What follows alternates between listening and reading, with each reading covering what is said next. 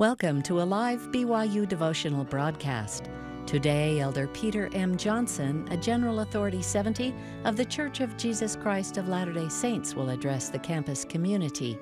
The devotional originates from the Marriott Center on the BYU campus.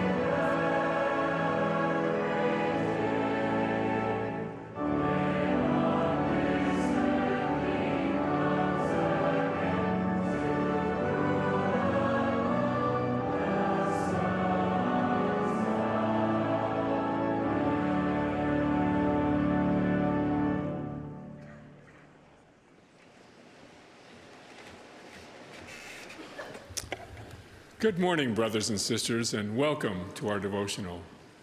We're pleased to have Elder Peter M. Johnson, a General Authority 70, as our speaker today.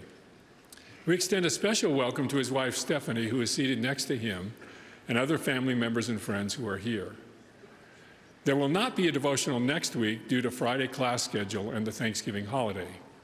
But we invite you to join us 2 weeks from today for a campus forum, when we will have the opportunity to hear from Dr. Catherine Hayhoe, a climate scientist.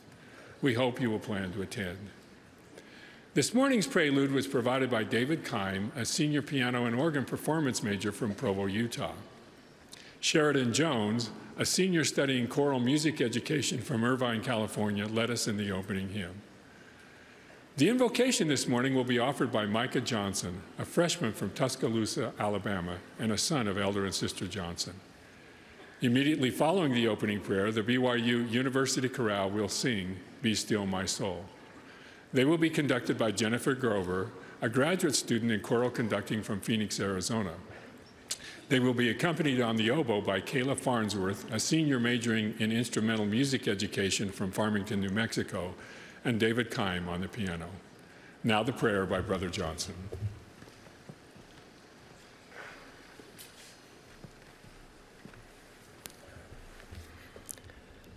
Dear Father in heaven, we're very grateful to be gathered here together today as students and faculty and visitors of Brigham Young University. Father, we're grateful for the blessing and privilege it is to be members of and associated with this great university. We're thankful for the wonderful people in our lives who have made it possible to be here at this moment. Father, please bless us with thy Spirit as we listen to the words shared by Elder Johnson, that we can be uplifted and motivated and inspired to do better and to continue to strive to learn more about our Savior, Jesus Christ, and apply his teachings in our life. We're thankful for our Savior, Father, and we're thankful for the atonement. Please continue to help us to apply the atonement in our lives as we strive to be better and do better each and every day. We love you so very much, and we say this in the name of Jesus Christ. Amen. Amen.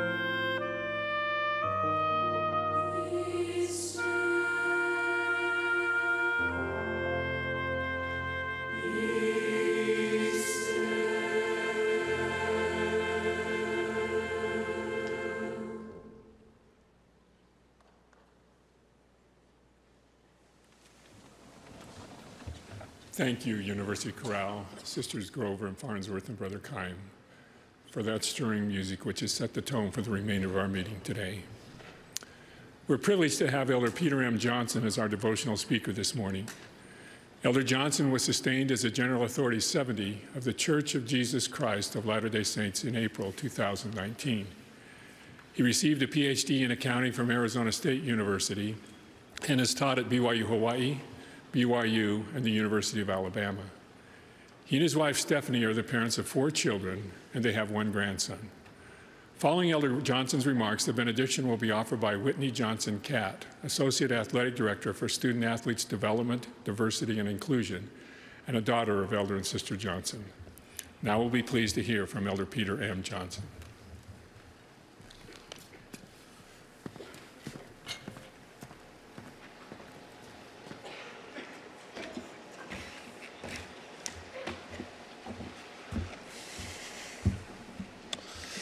Thank you for that wonderful choir number. Beautiful. Sisters and brothers, thank you. Thank you for your faith in Jesus Christ. Thank you for your courage to stand as a witness to his name. And thank you for all that you do to become and help others to become true followers of Jesus Christ and enjoy the blessing of the Holy Temple. You are beautiful. You are loved. Almost every time I'm on a university campus, I remember my early days as a college student. I graduated high school in Hawaii, and during my senior year, most of my friends were planning to attend college. This was a new idea for me, as none of my family had ever attended college. I visited with my high school counselor to express my desire to pursue university studies. She was surprised and chuckled just a little, or maybe a lot. She kindly suggested other options besides university studies.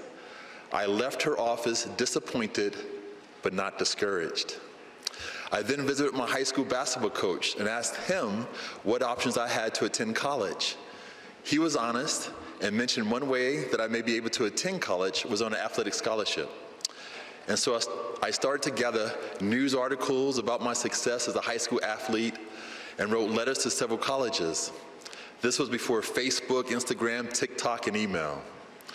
I received many rejection letters, and many colleges did not respond. Fortunately, I did receive a partial scholarship to play basketball for Brigham Young University, Hawaii. A few weeks before school began, I met with my academic advisor to sign up for classes. She mentioned that because BYU Hawaii was a religious institution, I needed to take religious courses as part of my academic studies. At this time, I was a Muslim, as a member and a faithful member of the Nation of Islam.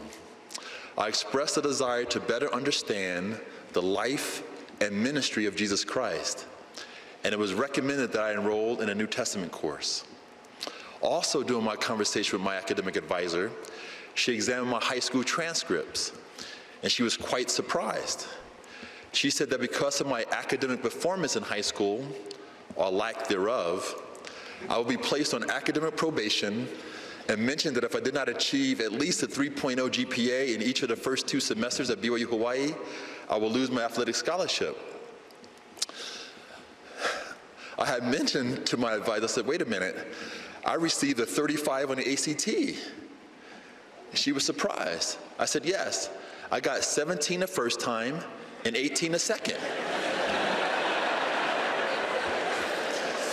Well, now, I still think it's cumulative, right? No, in reality, I never had taken an ACT. Well, the rest of the story is this, that I did obtain the needed GPA, played NCAA Division I basketball, received a PhD from Arizona State University, finished my professional career as a CPA and as an associate professor of accounting at the University of Alabama. With love for and faith in Jesus Christ, determination, hard work, and a lot of help, much good can be achieved. Upon completing my PhD, I taught here at BYU in the Marriott School as an assistant accounting professor. My wife Stephanie and I did not attend BYU at any point of our academic studies, and so we really wanted to know about the lifestyle and challenges students faced on this campus. For the first 6 months of being a professor at BYU, we lived in the Y-View Park, Mary student housing. We moved in with our 4 young children in a very tight and cozy 3-bedroom apartment, no more than about 800 square feet. Each morning, I walked to the Tanner Building, which provided an opportunity for me to visit with students and to learn of the challenges and uniqueness of the BYU campus community. Over the next 8 years as a faculty member, I gained an appreciation for the goodness, determination, and courage of BYU students. You are faithful, devoted, intellectually capable, and spiritually discerning as you come into Christ in all aspects of your life. From these experiences and others, I have come to realize as we come unto Christ, he follows a pattern of instruction. He provides, oh my goodness.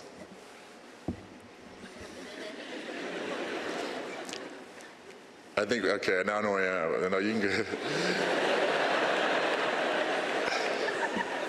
There we go. Right? It only happens to me. Where Jesus Christ provides a pattern of instruction and inspiration for spiritual strength. He teaches eternal truths, extends invitations to act, and promises blessings to those who act in faith to fulfill his invitation. The Book of Mormon prophet Lehi demonstrates an example of this principle when he shared a vision of the tree of life with his family. Two of his sons, Laman and Lemuel, had questions regarding the symbolism associated with this vision. In 1 Nephi chapter 15, verse 23 to 24, they asked Nephi, their younger brother, "What meaneth the rod of iron which our father saw that led to the tree of life?" Nephi, under the guidance of the Holy Ghost, exemplifies Christ's patterns of instruction.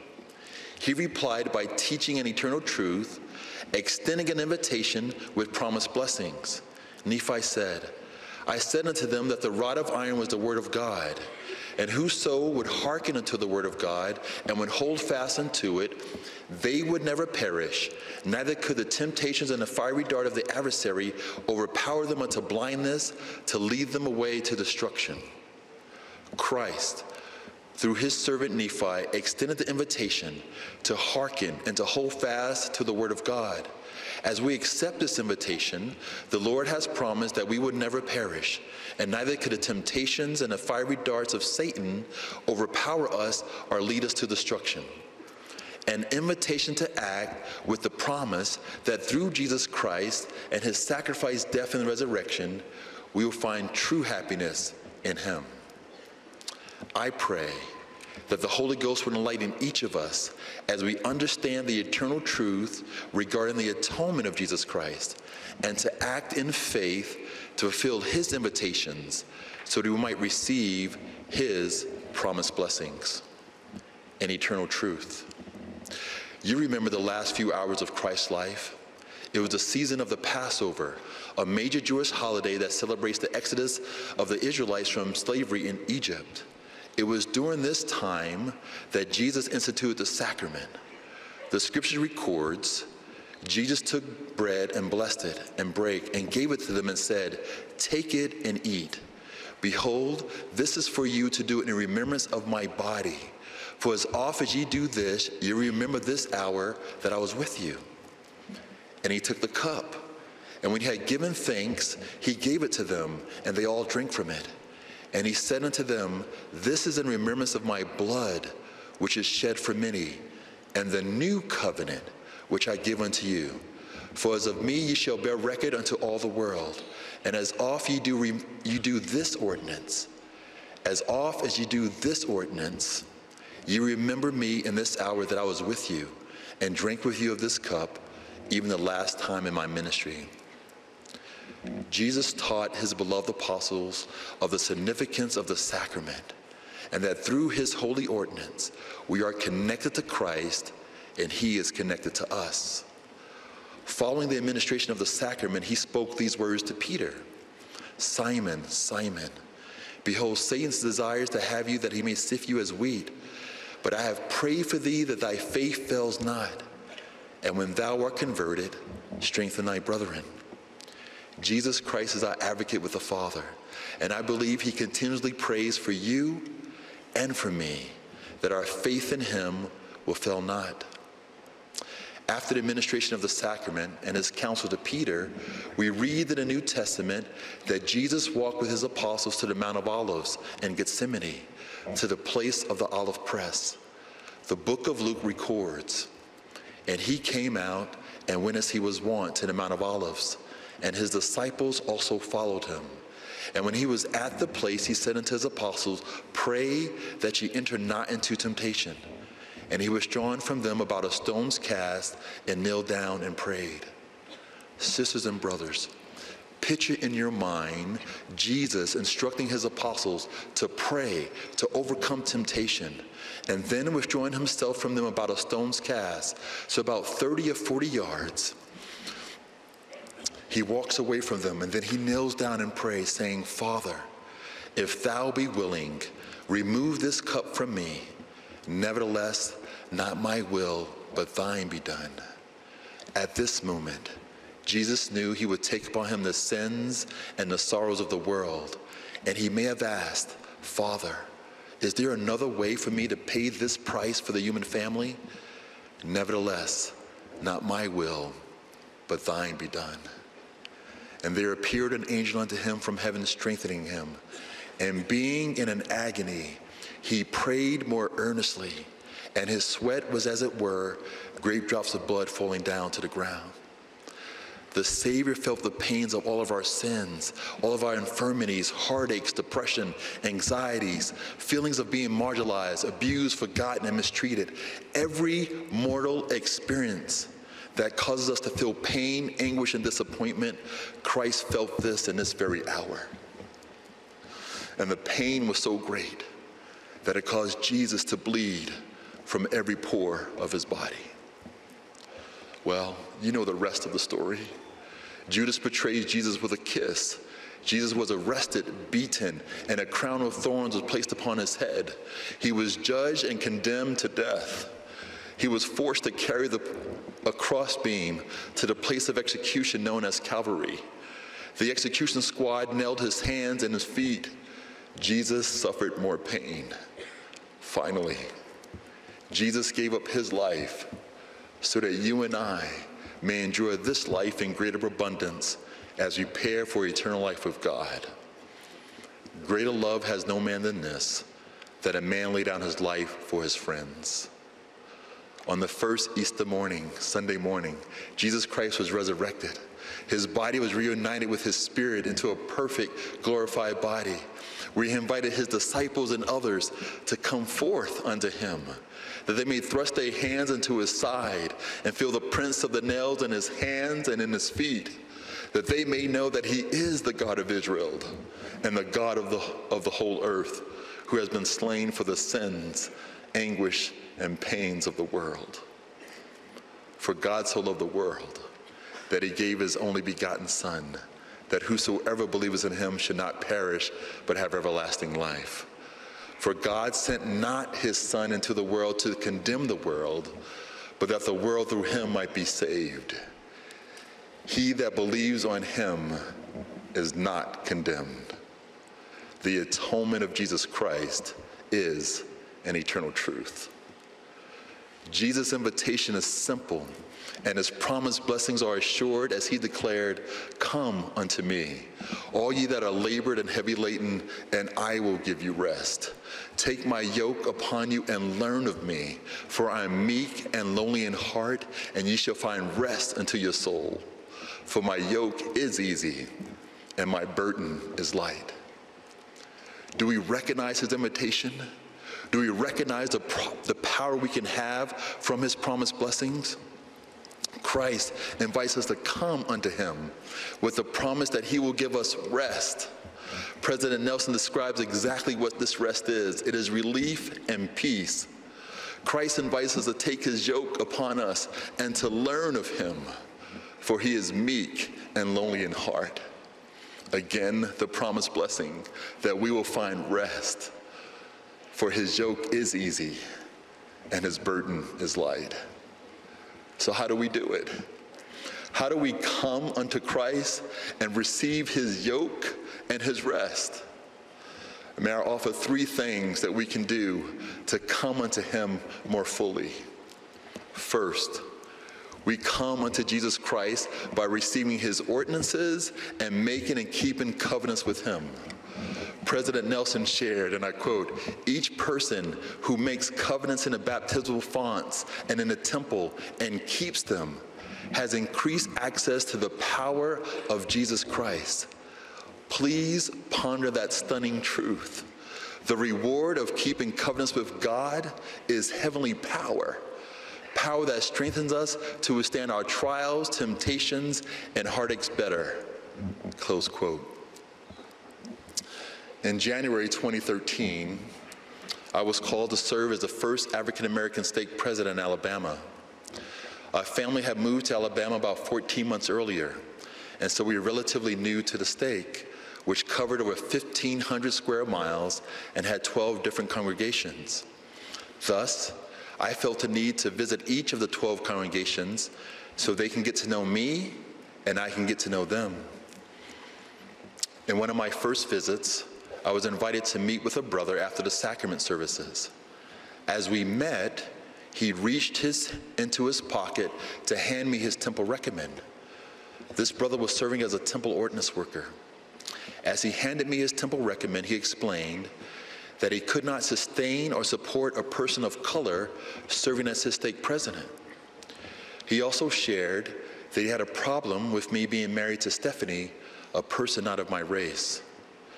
This brother was sincere and honest with his problems and concern.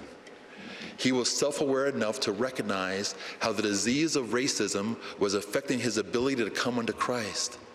He felt unworthy to worship in the house of the Lord, receive ordinances, and to make and keep his covenants with the Lord. I responded by giving this brother back his temple recommend and shared that if he had a problem with me because of my race and my marriage, then he needed to worship God in the house of the Lord more, not less. Temple worship can help us appreciate the beauties of God's creation in all its varieties. The temple can help us see beyond ourselves, our neighborhoods, and our nations. As we truly understand the ordinances and covenants of the temple, we come to recognize that the Lord loves diversity. As the Lord observed when he finished his work, "And I, God, saw everything that I had made, and behold, all things which I had made were very, very good." The Lord loves diversity. He loves me and he loves you. He wants us to know that we belong to his family. We are children of God. We are truly brothers and sisters. Elder D. Todd Christofferson shared, and I quote, "A sense of belonging is important to our physical, mental, and spiritual well-being. We cannot permit racism of any form, tribal prejudice, or any divisions to exist in the Latter-day Church of Christ. The Lord commands us to be one. If we are not one, you're not mine. We should be diligent in rooting out prejudice and discrimination out of the church, out of our homes, and most of all, out of our hearts." Close quote. Later, I shared with the struggling brother that if he had a problem with me, it was a problem he needed to work out with the Lord. Please know, I have no problem in the way I look. I am comfortable in my own skin. Furthermore, I have no problem in the way Stephanie looks. She is beautiful beyond comparison. I then shared that I was more than willing to help this brother overcome his problem if he would let me. I sensed that he had a desire to change. He was humble, and he had a love for Christ just like me. In this instance, I asked if I can bring Stephanie with me to have dinner with him and his family in their home as his stake president. 2 months later, I again visited the area, and we had dinner in his home with his family. A friendship developed over the next 5 years, and when I was released as his stake president, we embraced each other with such a feeling of love and brotherhood as we both came to understand the spiritual power received from priesthood ordinances and in keeping covenants with the Father and his Son. President Nelson declared that yoking ourselves with the Savior through ordinances and covenants means we have access to his strength and redeeming power. Close quote. How do we come into Christ? We yoke ourselves to him as we receive his ordinances and keep our covenants with him. Second, we come unto Christ as we become engaged learners. President Nelson invited us to immerse ourselves in the scriptures to better understand Christ's mission and ministry. Know the doctrine of Christ so that we can understand his power for our lives. Eternalize the truth that the atonement of Jesus Christ applies to you and to me. The more we learn about the Savior, the easier it will be to trust in his mercy, in his infinite love, and it's his strengthening and healing and redeeming power. Close quote. We become engaged learners as we study the Holy Scriptures, especially the Book of Mormon, which is another testament of Jesus Christ. President Nelson shared his thought about the Book of Mormon when he said this: when I think of the Book of Mormon, I think of the word power. The truth of the Book of Mormon has the power to heal, comfort, restore, succor, strengthen, console, and cheer our souls. I promise that as you prayerfully study the Book of Mormon every day, you will make better decisions every day. Close quote. What an invitation. What a promise as we seek to come unto Christ as engaged learners of the Holy Scriptures, including the Book of Mormon. Lastly, we come unto Christ as we minister to the one by using the ministering principles to love, to share, and to invite. The first and great commandment is to love God with all of our heart, might, mind, and strength. As we increase our desire to love God with all of our hearts by keeping his commandments, the Lord will deepen our ability to love our neighbors and to love ourselves. Our love for God should be the primary motivator in all that we do as we seek to minister to the one. With love, we share our time, experiences, resources, and our vulnerabilities as we nurture and help each other. Sharing vulnerabilities builds unity. None of us are immune from life challenges, trials and weaknesses, heartaches, and disappointments. As we minister with love and share thoughts, experiences, and resources to meet the needs of those we serve, we can invite them to come and see, to come and help, and to come and belong. We can invite those that we love. We can invite those that we love to feel what we feel and to know what we know through the Holy Ghost. In July 2022, Stephanie and I returned home from Manchester, England, after serving as mission leaders. We love the United Kingdom and its people and its culture. As mission leaders, we interviewed missionaries every 6 weeks, and during one of these interview sessions, I met with a wonderful sister missionary. Our relationships over the past few months had deteriorated to the point where there was a lack of trust between us. Unfortunately, the early part of our interview together intensified these feelings of mistrust. I was very direct with her, and she was very direct with me. We spent most of the interview defending our own points of views. The frustration of this interview was clearly reflected in my countenance and with my words. In the middle of our conversation, this good sister requested a priesthood blessing from me. The request came at a heated point of the interview. I thought to myself, you must be joking. You're asking me for a blessing now? This makes no sense. Unfortunately, I not only thought those words, but I expressed them out loud. The interview concluded, and I went to explain to Stephanie what had just transpired. Stephanie said, "No, you didn't just do that, did you?" It was obvious that I had made a terrible mistake. I found an empty room at the church building and knelt to pray to my Heavenly Father in the name of Jesus Christ. The words spoken to me through the Holy Ghost were clear. Peter, Peter, she is not yours, she is mine. Love her like I would love her. I responded, "Yea, Lord, you shared this with me once before. Please help me." Again, I received the reply, "Peter, Peter, she is not yours, she is mine. Love her like I would love her. I arose, found this good sister, and apologized for my lack of understanding and for my lack of showing love for her. We spoke again, and this time I spent more time listening to understand and to ascertain her needs. Once we came to understand each other, I asked if she still wanted the blessing. I invited Stephanie into the room and gave a priesthood blessing. I do not recall the words spoken, but each of us felt an increased love for God and from God and for each other. Angels minister to each of us in that room at that most sacred moment. So how do we come into Christ? We yoke ourselves to him by receiving ordinances and making and keeping covenants, becoming engaged learners, and ministering to the one as he would minister to his children. My friends, let us see each other as the Savior sees us. Christ knows of our uncertainties, our doubts, and concerns. Please know we are children of a loving Heavenly Father who knows us by name. He knows of our personalities. He knows of our weaknesses and of our strengths. He knows of our divine potential and destiny.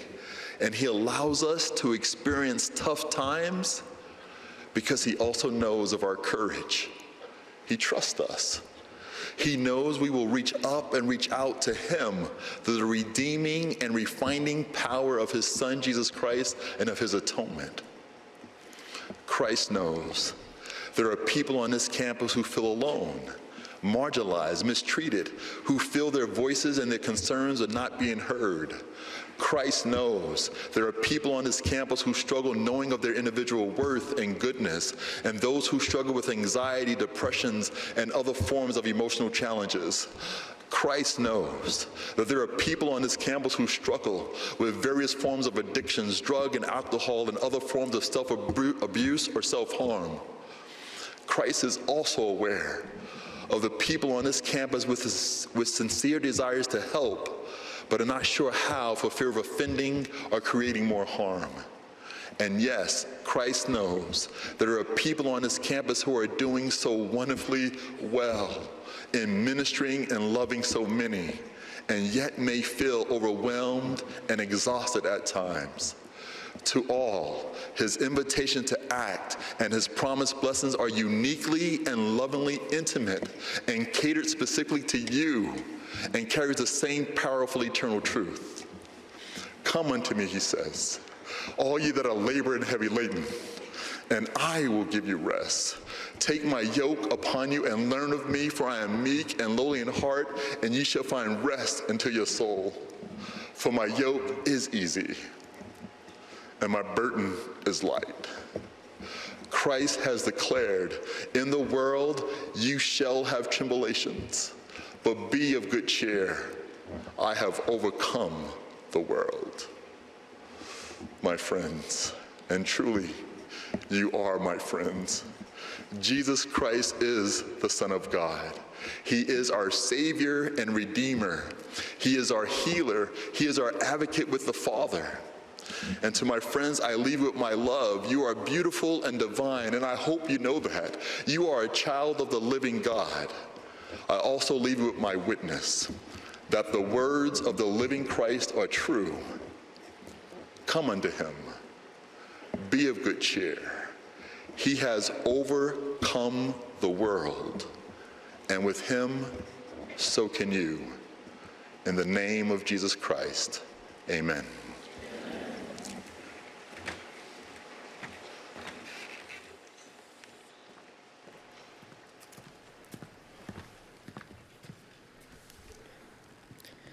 Our Father in heaven, we are extremely grateful, Father, for this day that we were able to gather together and hear of the beautiful music and the beautiful words that were spoken. Father, please bless that we will internalize this message, that we will come to know Christ and love him and become more like him as we make covenants with thee and with him, as we study thy word in the scriptures, and as we come to love and minister to those around us and to understand them as Christ would. Father, we love thee so very much, and we are grateful for the love that thou hast shown us and for the strength that the atonement of Jesus Christ provides. Please help us to continue to cleave to that strength and to thee. And we say these things in the name of Jesus Christ. Amen.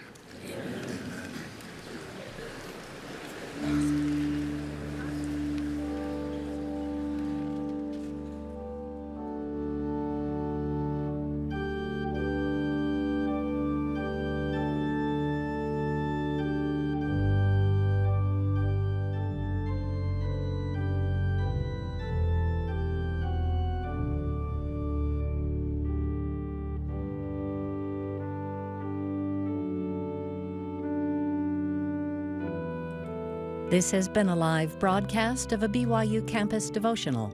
The address today was given by Elder Peter M. Johnson, a General Authority 70 of the Church of Jesus Christ of Latter-day Saints. Find links to the full text, audio, and video of this address within the week at speeches.byu.edu. Don't miss our next live forum address with climate scientist Catherine Hayhoe on Tuesday, November 29th at this same time. And tune in to BYU Radio tomorrow and every weekday at 1 p.m. Eastern, 10 a.m. Pacific for Finding Center, an hour of spiritual focus on what matters most.